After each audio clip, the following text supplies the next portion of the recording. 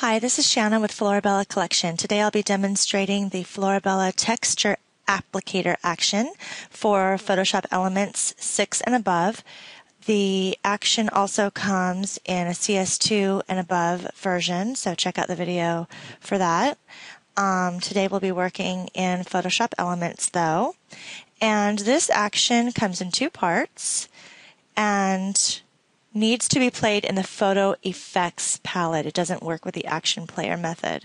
So here we are. We're going to start by double clicking the texture applicator part 1. It's going to tell me to choose my texture and resize it. Always press continue when it gives you the choice between continue and stop. Okay, it's going to bring me to Florabella Texture Set 3. Today I'm going to be working with a texture called Brownstone. I'm going to double click that. It's going to place it right on top. Use your little handles to resize it.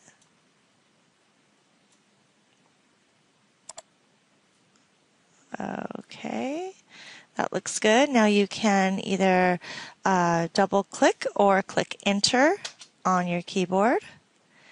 And now it says to change the blending mode and opacity and to use a soft black brush to remove the texture from the desired areas. Click Continue.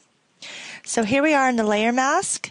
We're going to make sure our brush is black. Our foreground is black here. We're going to choose a brush and we're going to choose a soft brush, one that has an airbrushy type look to it.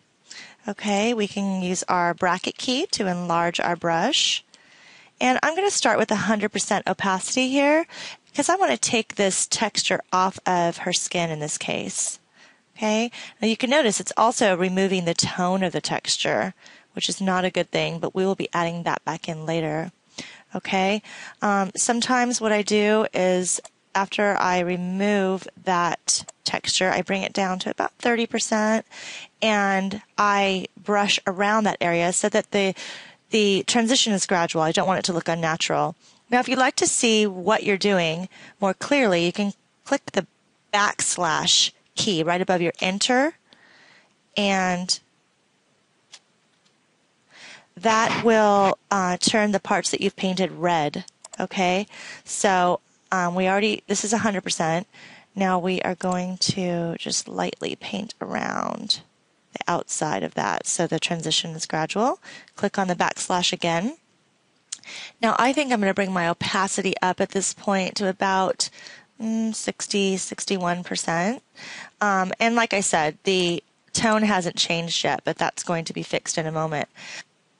At this point, you can also choose to desaturate the texture altogether if you don't want any tone but want the texture. So you'd click on your texture and you would go to Enhance and Convert to Black and White. Okay, there we go.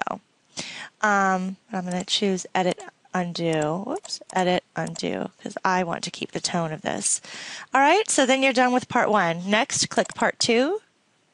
And it's just telling you that you already have to have your texture on your image, which you do. Click Continue.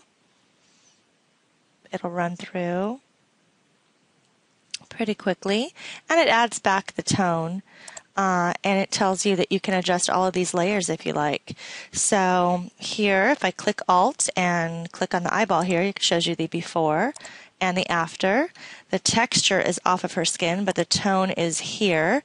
Let's say you think the tone is a little too warm. You can just reduce the tone on her skin. So here's all the way down. It's too cool. You can bring it up to about 40 and your texture is at 63 now. So you can also choose to saturate the image. Now this doesn't really affect skin tones too much. You can just saturate pretty much everything else, add a little color pop. You can lighten, darken, warm up, cool down, desaturate.